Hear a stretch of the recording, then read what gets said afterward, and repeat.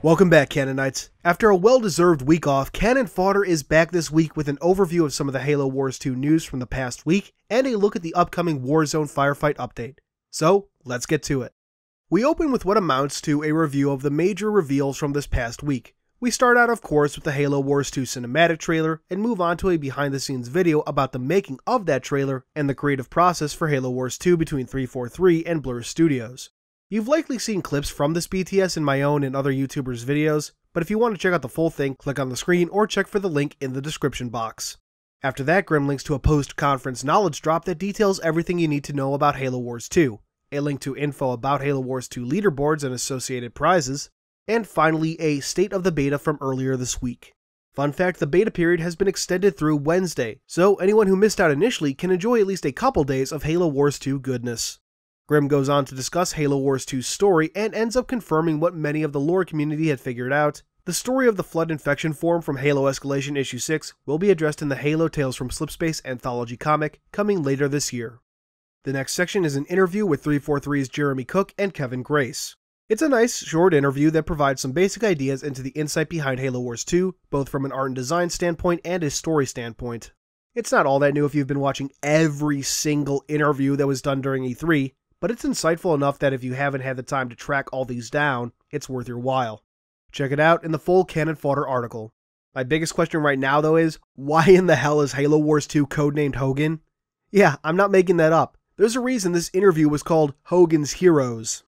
Anyway, we move on to some rather exciting news, Halo Wars Definitive Edition. This is a special remaster of the original game ported to Xbox One with improved graphics, new achievements, and all the Halo Wars DLC. Even better, the game will be an Xbox Play Anywhere title like Halo Wars 2. What that means is you'll be able to play both titles on the Xbox One or a Windows 10 computer.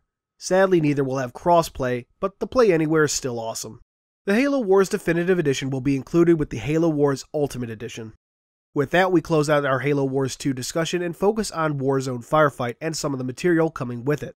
We start with the Temple Banshee. These golden banshees were used by an old order known as the Sky Cavaliers. Not unlike the Ascetics, the Sky Cavalier Order was suppressed under the rule of the Prophets, but with the fall of the Covenant, the Ancient Order is soaring through the Sanghelios skies once again. So, another order once suppressed by the Prophets is now on the rise. Nice. After that, we take a look at a couple armor permutations, starting with Cinder. Used by Spartan Special Containment Units, Cinder armor features thermal superconducting coatings and a reinforced shock-absorbing gel layer to mitigate the risk of using thermobaric and incendiary weapons at close range. Special containment teams respond to a wide range of hazard biological containment, mitigation, and eradication issues at UNSC facilities. For this reason, the Cinder helmet features a full suite of lab-grade chem sniffers and hazmat filters. I don't know about you, but I see the name, I read biological contaminant, I immediately think Flood. That or any one of the bioweapons Covenant factions keep wanting to use against humanity. Next up is Cyclops. The Cyclops can parasitically connect to both UEG and Covenant urban infrastructure networks, levering their hardware and databases to augment its own network of emplacement sensors, drones, and TACnet links. Cyclops suits are urban predators, created to hunt in dense urban and industrial environments. The UNSC Infinity's increased engagement on rebellious human colonies and Covenant worlds provides ideal testing grounds. A suit designed for urban environments, notably for use against human rebellion. At this point, I'm just constantly reminded of how cool it would be if human enemies would be in Halo. Please, 343. Moving forward, we get a quick look at one of the two Brute Plasma Rifle variants coming to the Warzone Firefight update. The existence of these, coupled with the background blurb provided by Grim, really hint at a Jiralhanae resurgence. If that's a simple hint at the Banished or something greater, remains to be seen. We close out today with a bit of a canon blurb for an upcoming Warzone map, which many fans may be excited to find out is set on Sanghelios. Baroque stone ruins lie atop an advanced complex dating to the earliest period of Sangheli interstellar expansion.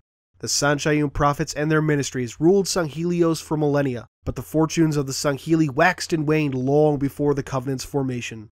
In an age long forgotten, this remote sanctum was a lush garden and the home of towers of glass and steel used to launch the first Sangheli interplanetary probes.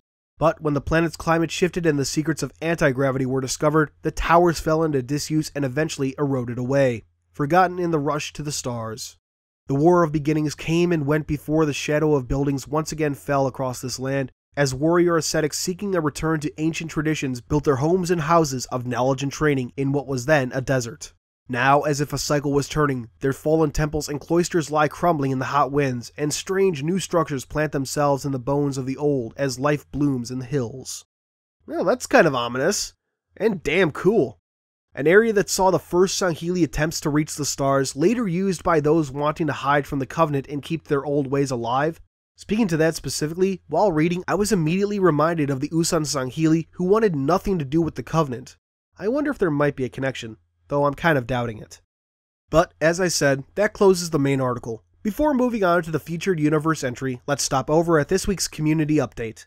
Along with a little light info on the Warzone Assault map Prospect, we get a better look at some concept art for that Sanghelios Warzone map, and some more questions answered on Halo Wars 2, including one on the new look for Anders and Cutters.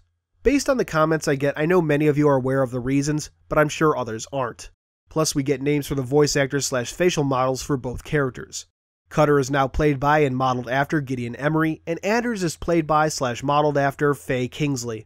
Gideon Emery may sound familiar to fans as he was actually the voice of Governor Sloan in Halo 5 and has done a ton of voice work for video games along with some live action roles. Faye Kingsley has done a ton of roles for TV, movies, and games, but her recent credits stood out to me. She played the Pilgrim in Legends of Tomorrow, a deadly enemy in that show and a very kick-ass one, and was the voice of Faith Connors in Mirror's Edge Catalyst. So much as I hate that they had to change Anders, the fanboy inside me is actually pretty excited to see and hear Miss Kingsley's take on the Professor.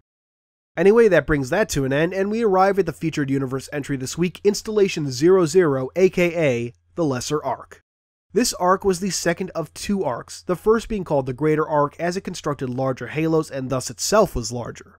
Installation 00 constructed 6 of the 7 rings for the final Halo array, Installation 07 actually being one of the last remaining rings from the original 12-ring array. It was from Installation 00 that the ISO Didact fired the Halo array in 97,445 BCE. On December 11, 2552, the UNSC and Covenant found themselves on the Ark in the final battle of the Human-Covenant War. It was here that the war ended in a human Sangheili victory, and a Halo ring was fired to eliminate the threat of the Flood. And that's it for this week. Before we go, I'd like to give a shout out to a couple of individuals who are working on their own machinima series called Rogue Squad. They haven't really started production just yet, but if you're interested and want to keep up with it, I've left Instagram links in the description for ThugLife858 and Headhunter117, both of whom are working on the project.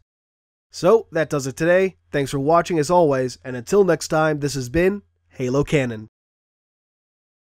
Hey guys, thanks for watching. If you liked this video, please consider giving it a thumbs up, subscribing, and sharing it around. You are the reason I get to keep doing this, so thank you. Profusely, thank you. If you want to dive deeper into Halo's lore, head over to the Halo Archive. It's a lore-based community that welcomes everyone from experts to rookies. No matter what your working knowledge, you'll be sure to find a friend and a good time.